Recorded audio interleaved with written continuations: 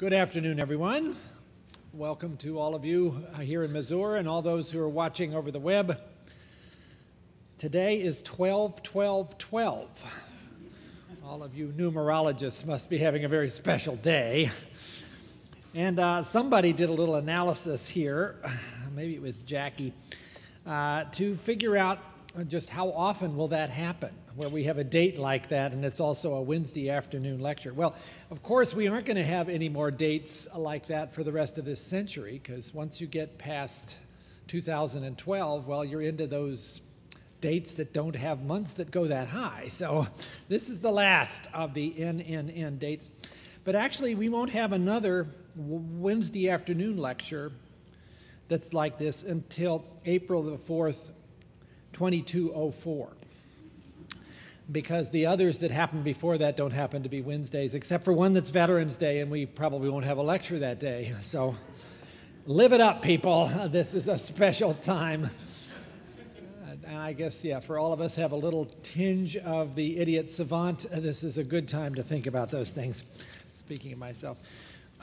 Well, that was a silly comment. A more serious comment, this is a special day and a special lecture, because today at the Wednesday afternoon lecture, we have the annual Margaret Pittman lecture, which has been, as you can read in your program, something that's been in place for quite a few years with a number of very distinguished presenters, including today, and established in 1994 to honor Dr. Margaret Pittman, who was NIH's first female lab chief, and who made significant contributions to bacteriology and vaccine development, was the person who figured out that Haemophilus influenzae type B was the major cause of infantile meningitis, something which now, happily, we have a vaccine for, and a wide variety of other contributions that she made at Rockefeller and then here in the area of vaccine development for such things as pertussis and tetanus, in a long career here at NIAID.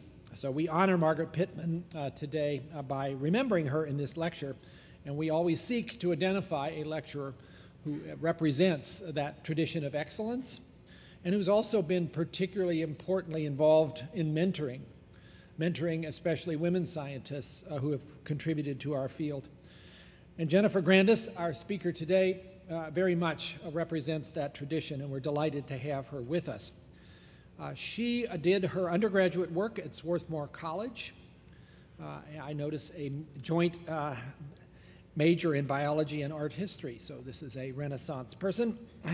Got her MD at the University of Pittsburgh School of Medicine and remained at University of Pittsburgh to this day in a remarkable career, carrying her through to training in surgery and otolaryngology. From there to assistant professor, associate professor, and by 2004, full professor, and now distinguished professor in the Department of Otolaryngology, as well as assistant vice chancellor for research program integration in health sciences. She's received a number of distinguished awards. I have to mention the Provost Award for Excellence in Mentoring, and that she's a member of the Institute of Medicine. She has, to her credit, and we should express our gratitude, been very gracious in extending service to NIH. She has been on lots of study sections. I think some 3 pages of her CV goes through this, and we do really appreciate that kind of hard work, including being a member at the moment of the Board of Scientific Counselors for NIDCR and the recipient of numerous NIH grants. Her work has been consistently focused especially on cancer of the head and neck. And any of you who are involved in clinical care will know that these are some of the most difficult and frustrating illnesses to wrestle with because of the fact that these in general have lacked an effective treatment, that they affect a part of the body often involving swallowing and speech that makes it particularly challenging for patient and physician to figure out the appropriate management. But she has contributed to this in very substantial ways to carry the understanding of these diseases into the molecular era. And she will be telling us about that today, I'm sure talking about EGFR and a variety of other pathways. The title of her lecture is Targeting Oncogenic Pathways in Head and Neck Cancer. She's going to speak. We'll have time for Q&A, and then there will be a reception in the library with refreshments. which you're all invited to come to as well. But I think I should get out of the way and ask all of you to help me welcome Dr. Jennifer Grandis, the Margaret Pittman Lecture for today. Please welcome Dr. Grandis.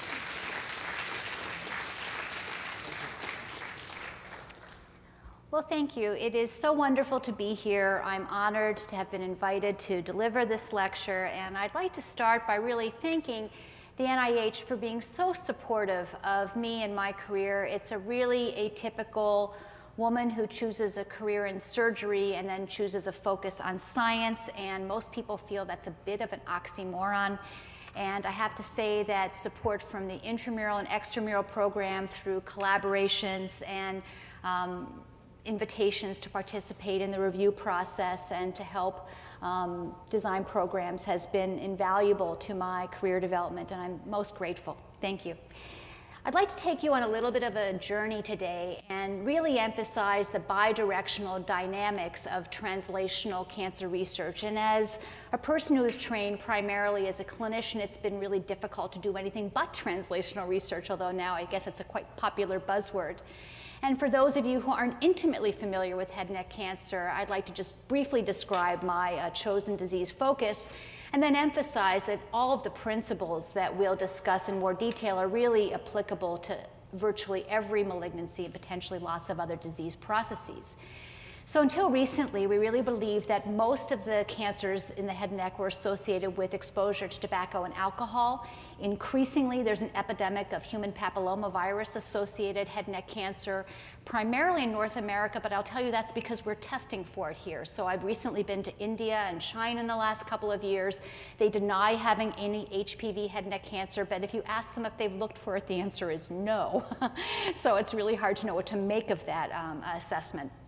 Still today, the treatment is we cut it out and deliver adjuvant and non-selective cytotoxic therapy, right, like radiation or radiation plus chemotherapy, or when cutting it out is just too morbid to imagine in terms of loss of function, we delivered combined chemoradiotherapy. Chemotherapy by itself is still not particularly active in head and neck cancer.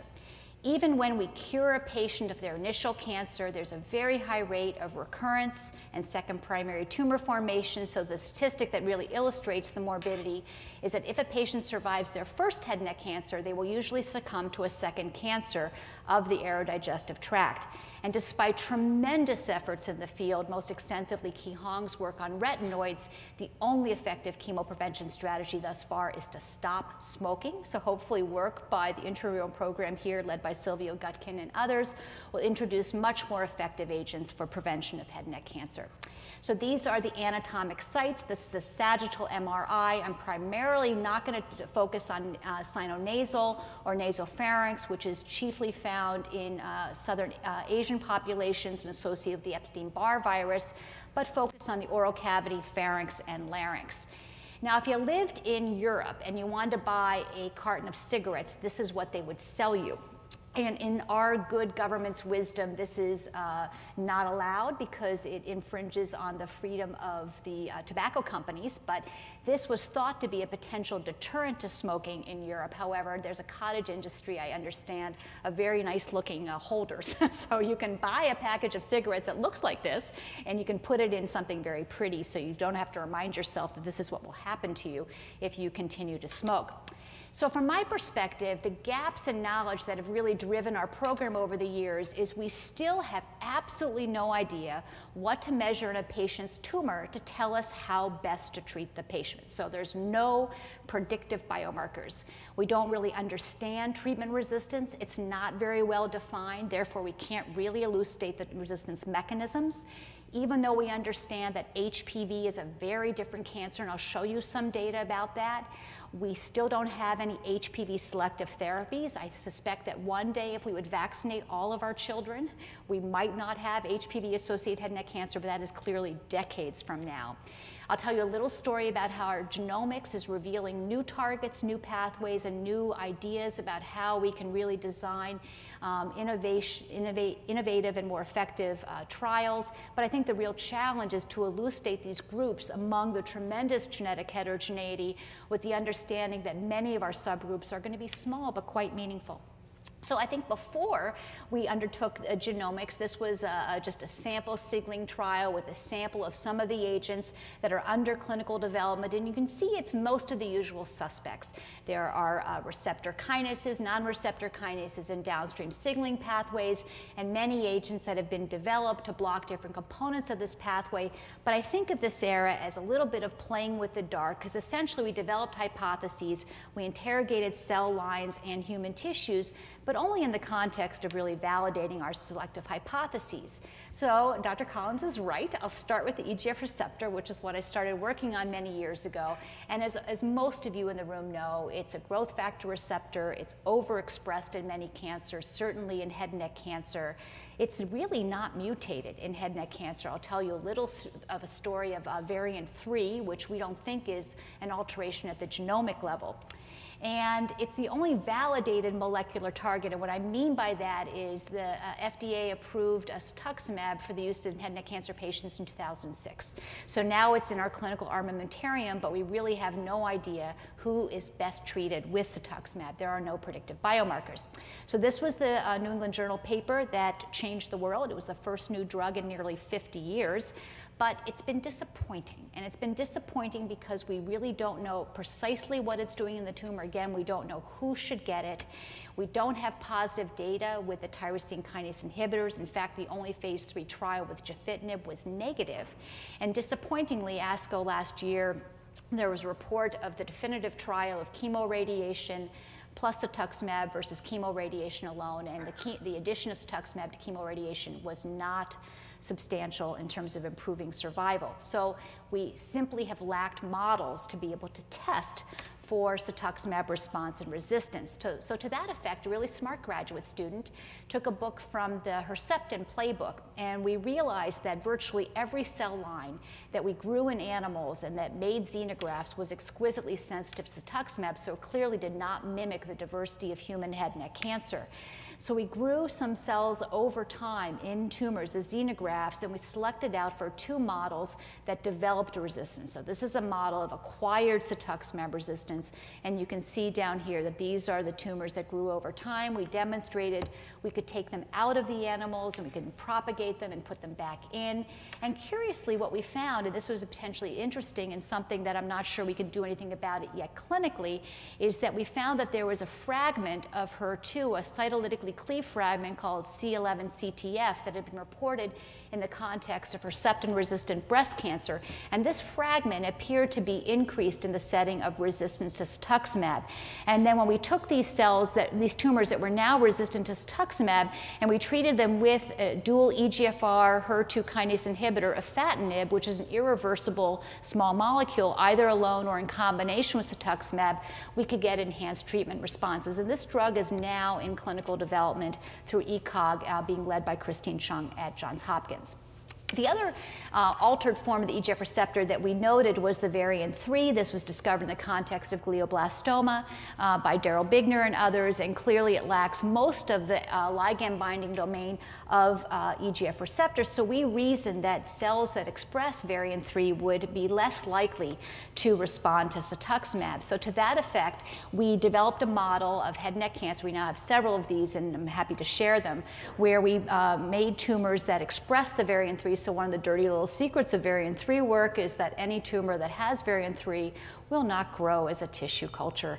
So all of the V3 models in every organ system are engineered, which is a real challenge. We're hoping to overcome that with heterotopic xenografts.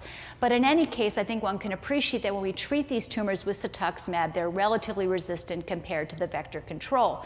But this was just an experimental observation, so it was quite reassuring. Again, the bidirectional nature of translational research when a group from Germany noted that in a phase 2 cetuximab docetaxel trial, that expression of variant 3 and the EGFR autocrine ligand amphoregulin were independently associated with resistance to this regimen, lending some sort of credence to the idea that if we could prospectively identify patients who have variant 3 in their tumors, these would be individuals who potentially would not be responsive to cetuximab and could potentially benefit from differential treatment, potentially a HER2 inhibitor.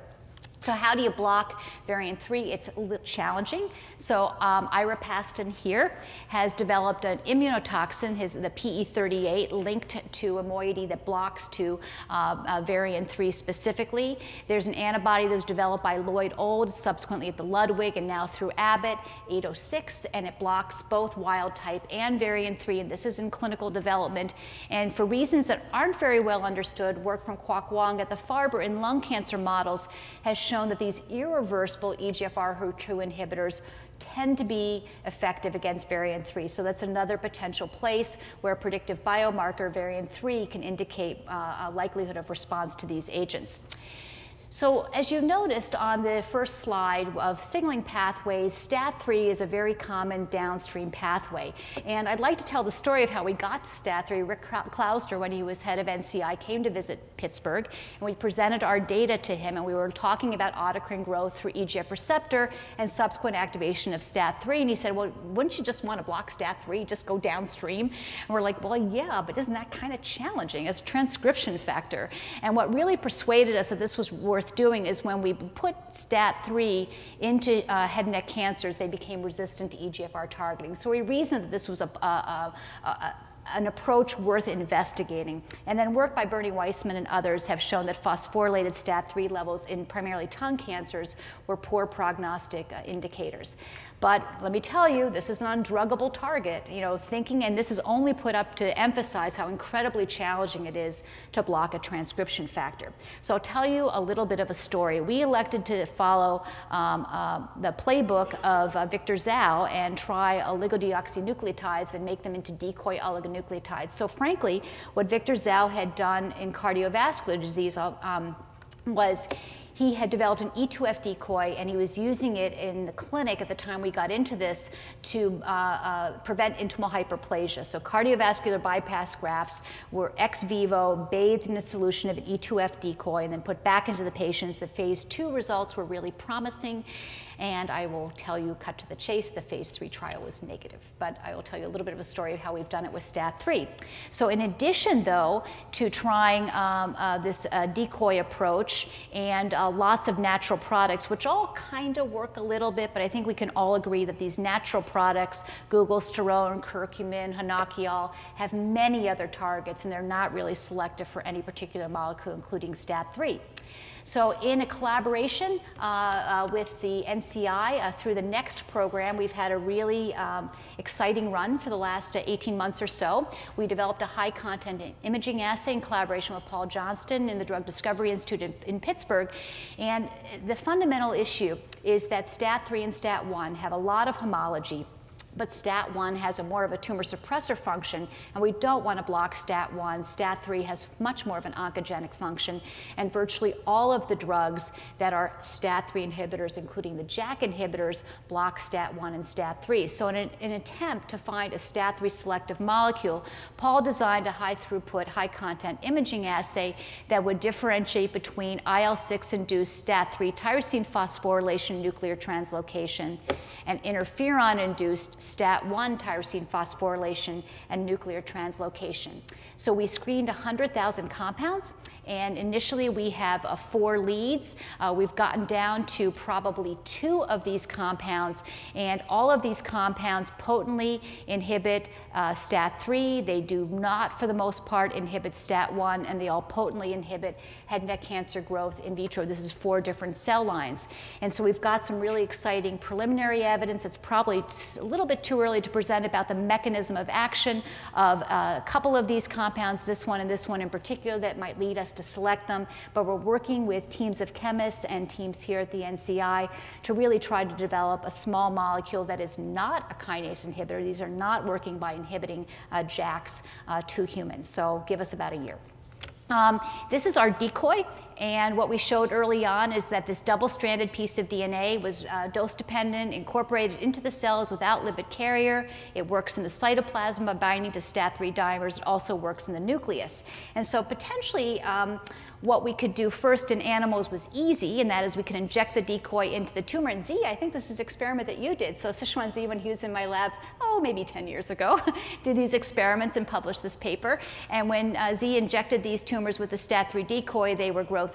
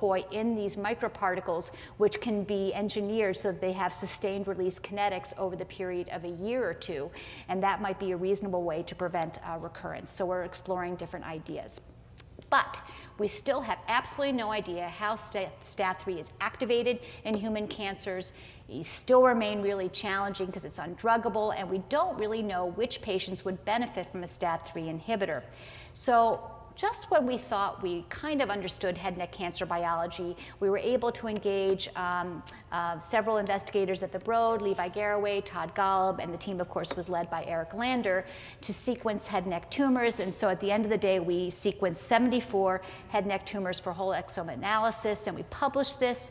And here is the finding that this was a typical head and neck cohort. That is, it was mostly men. Mean age was 58, 75% men, 80% were current or former smokers, and about 13% had HPV positive tumors. We looked at HPV by several methods, and I'm happy to describe that in more detail. The challenge, of course, in all surgical cohorts, and you require surgical cohorts because you need enough material for whole exome sequencing, is that most HPV tumors are in the oropharynx, and the treatment of most oropharynx cancers is non-operative therapy. So even with the TCGA, as several of you in this room know, we have a relative underrepresentation of HPV positive head and neck cancer. But it's a different disease, so there's a significantly lower mutation rate in HPV positive cancers compared to HPV negative cancers. These are not the same tumors. In general, when we looked at the entire cohort, the thing that jumped out at everybody and was the title of the companion paper by the Hopkins and Anderson and Baylor group was that there appeared to be notch alterations. And this was unexpected in squamous cell carcinoma of the head and neck. 18 months later, I still can't tell you what the function of these alterations are, so I'm not sure that they're druggable. But what I can tell you is that the most commonly mutated oncogene was PIK3CA, and otherwise it was a complex story of a couple of known oncogenes and a lot of tumor suppressor genes, and here was the curated list at the time. But we as STAT3 biologists were really interested in trying to see if there was a genetic signature that linked STAT3 hyperactivation to any kind of genetic alteration. So back to basic biology. We and Jackie Bromberg and Jim Darnell and others have sequenced a lot of tumors over the years, and there are no activating mutations of STAT3 in human cancers to our knowledge. The general thought has been that it's a compilation of activation of upstream receptors, such as the EGF receptor, the PDGF receptor, or non-receptors like SARCs and JAKs.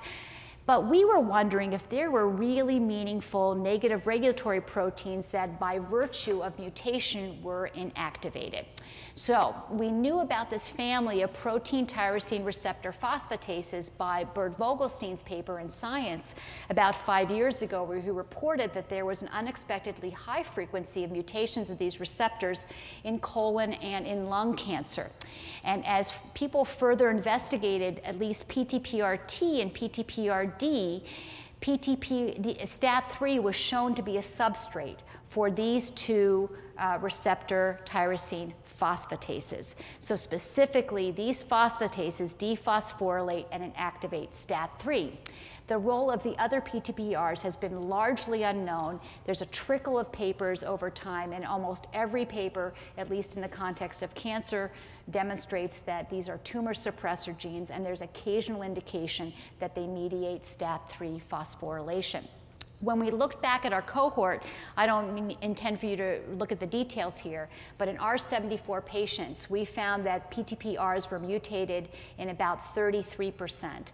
Now, with 374 tumors to look at, that is our cohort plus TCGA, it's a little over 40% of human head and neck cancers that appeared to have loss of function mutations in the PTPR family. So this may represent an unexpected and common pathway that leads to STAT3 hyperactivation.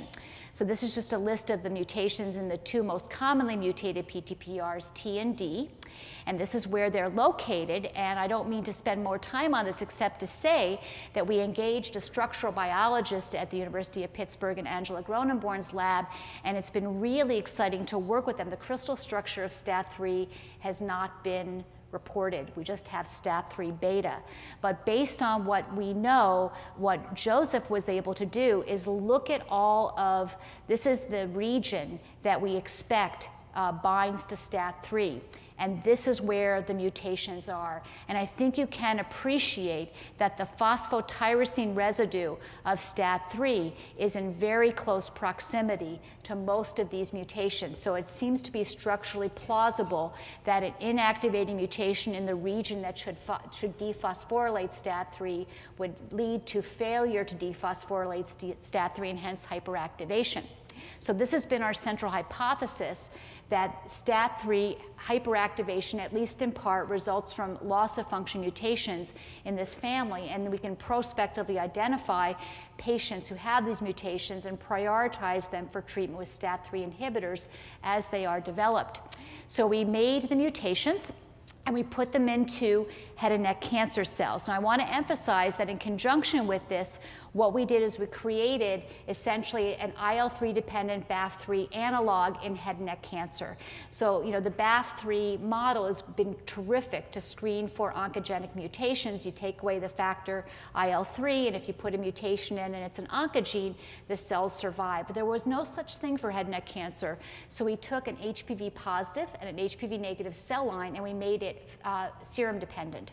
And so I think you can appreciate that when we put these mutations in the absence of serum, we get tremendous increases in survival. So this is a dose-dependent increase in survival when we express this mutant form of PTPRT in a head and neck cancer cell. And there's hyperphosphorylation of STAT3 with this D mutation, hyperphosphorylation of STAT3 with a T mutation. And here is cucurbitacin, which is a preclinical JAK-STAT inhibitor, and there appears to be enhanced responses to at least this molecule. This molecule has off-target effects, and it's not perfect. And then, in an effort to find more relevant models, we were able, over the course of several years, to learn from people in other cancers. And what we're now doing is we're taking tumors from patients and we're growing them out as heterotopic tumor grafts in mice. And so these are tumors from patients whose tumors have mutations in these PTPRs. They have hyperactivation of STAT3, and you can see that they respond to treatment, in this case, by AZD1480, which is a JAK-STAT inhibitor that's in clinical development.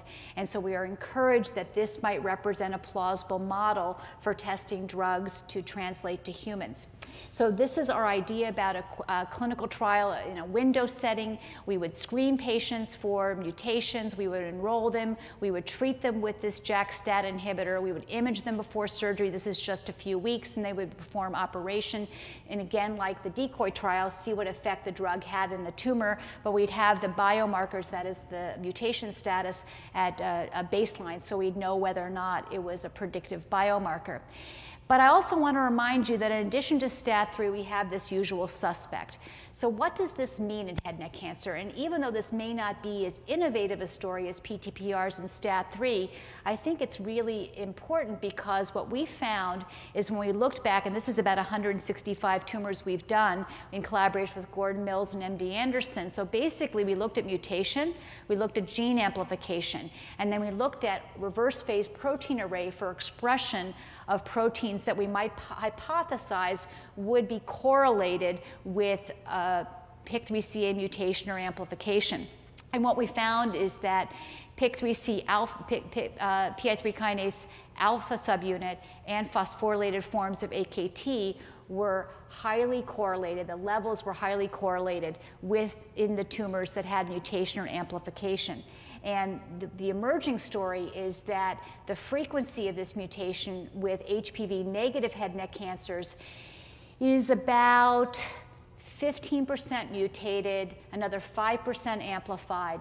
If it's HPV positive, it's about 30% mutated and another 15% amplified. So it looks like right now, and again, there's only about 50 HPV positive tumors in the TCGA and Pittsburgh cohort, but Tanguy Seward from the University of Chicago has also looked at HPV positive tumors and found this very high frequency of PIK3CA genomic alterations in HPV positive head and neck cancer. So this could be the predictive biomarker for HPV disease, because quite frankly, in the world of clinical medicine, all we're doing today is we're dialing down the intensity of treatment for HPV-positive disease. We're giving them less chemotherapy or less radiation, but we're not giving them anything that would specifically harness the pathways that are turned on in their tumor. And if one could really cure HPV-positive cancer with a PI3 kinase pathway inhibitor or an mTOR inhibitor or something like that, that would be really helpful for this population.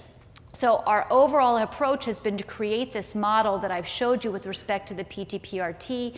We have this genomic screening platform. We're now making all of these mutations and putting them into this platform, and then we're looking at drug screening efforts. So here's what we've done with the PIK3CA. This happens to be an HPV positive model, and you see either amplification or mutation is driving growth, and it's driving signaling, and this is also true in HPV negative disease.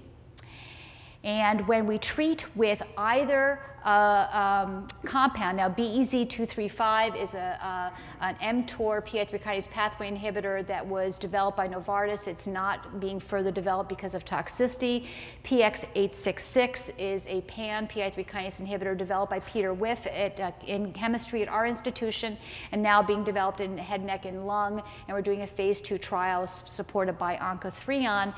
And we have very similar and compelling data with other PI3 kinase pathway inhibitors. And what I want to emphasize is these are now endogenous mutations. So these cell lines have wild type, and this has mutant. Wild type and mutant. So growth inhibition is dramatically enhanced in cell lines that have naturally occurring mutations of PIK3CA. And so here's the bottom line numbers of amplification, positive versus negative, and then another 10%, 15% has amplification. So this is where all the mutations are. This is interesting. If you look into the TCGA cohort, this looks like breast cancer. It's the only other cancer that has mutations throughout the gene. We're not sure what all these mean. So we've made all of these, and we're systematically testing them in our oncogene addiction model. These are previously reported hotspots. They account for about half of the mutations in head and neck cancer. In addition, though, to PIK3CA, I want to emphasize that there are mutations in other genes in the PI3 kinase pathway, a handful of the other PI3 kinases, as well as mTOR. So these are the agents, a couple of the agents that we're looking at. All of them are either approved or in clinical development, and we're trying to determine whether targeting at different nodes in the pathway is more or less effective in conjunction with a specific mutation. And perhaps most excitingly for us is this is now our heterotopic tumor graft model. I want to spend a little bit of time on this slide. So this is a patient whose tumor had a PIK3CA mutation, and they're HPV positive. And when we treated mice with this tumor, with the BEZ compound, they went away. So the tumors disappeared and this tumor was PIK3CA mutant and HPV positive.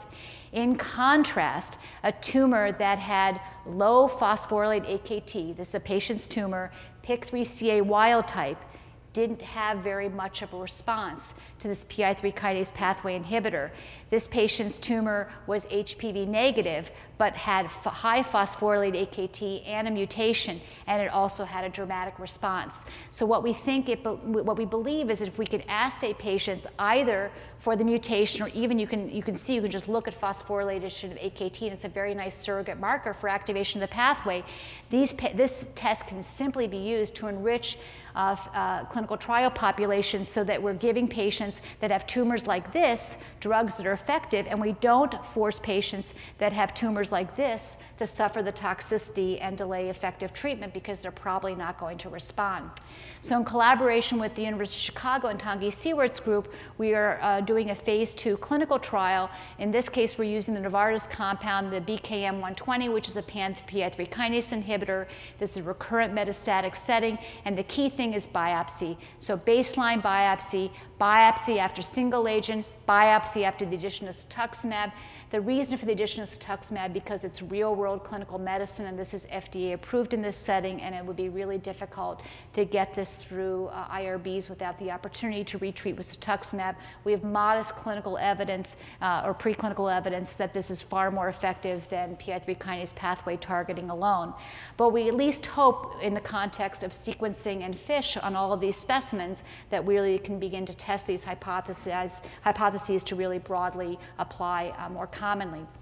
So in summary, I think I want to emphasize that understanding both the signaling mechanisms of any model disease, whether it be head and neck cancer or otherwise, but also look at the basic biology. It's daunting, it's overwhelming, it's confusing. Most of these mutations are passengers, they're not drivers. But if we just begin to put our understanding of biology and the enormous data resources that are being delivered by the TCGA, we may be able to quickly identify mechanisms of resistance as well as new targets.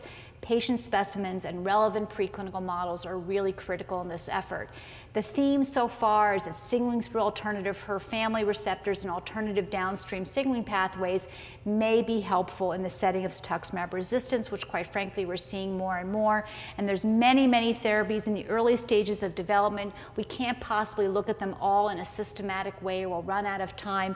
So I think the challenge is to really begin to hypothesize what are the features in the patient's tumor that should predict which of these therapies they should receive.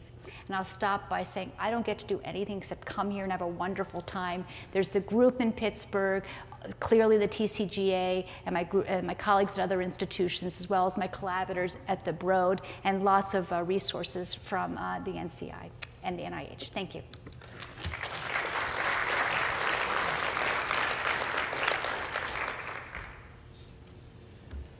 Thank you, Dr. Grandis, for a wonderful tour through a lot of interesting pathways and potential actions. So we have time for questions. Dr. O'Shea. Hey, how are you? Hey, good to see you. You Great too. talk. You're not playing rock music. Francis didn't ask me today. Oh, well, there you go. Next time. Next time. I have heard him. Right. But I will at any time. So in our business, we've debated back and forth the relative merits of blocking at high points in the pathway with JAKs or downstream with the stats. And, Yeah. and there's reasonable arguments for both. Yeah. So sort of a two-part question. In patients who don't have the PIK3C mutation, do Correct. you see activation of AKT suggesting that there's autocrine production of cytokines that could be activating this pathway? Absolutely. And then, you know, even though maybe it doesn't make any sense to target both JAKs and stats, have you ever dumped both of those things into an assay to see, do you get synergy in any way? Yeah, that's a really good question. So you know, John, all the JAK inhibitors block stats, right? So Also secondarily, it's lots of other things, right? They block other things too. So like it's basically AKT. belt and suspenders, right? So if we block stat downstream of JAK plus through another mechanism, is there any benefit to that? And the answer is we haven't tried, and the challenge has been either using molecular strategy like siRNA, which is not particularly effective phenotypically, as you know. It's great as a tool, but we haven't tried the decoy in conjunction with a JAK inhibitor, and that probably makes sense to do. The HPV positive patients have a much better prognosis, right? They are easier to treat, almost 80%. Don't you think the PIK3CA therapy would be more effective for the non-HPV patients, given the fact they are Well, you know, it's really interesting. I've now heard this in many settings, most recently in a summary statement. Why bother studying HPV positive head and neck cancer? It's all cured. And I can tell you that as a clinician, and I think the clinicians in this room can tell you, there's not a week that goes by in tumor board that we don't see an HPV positive recurrent tumor.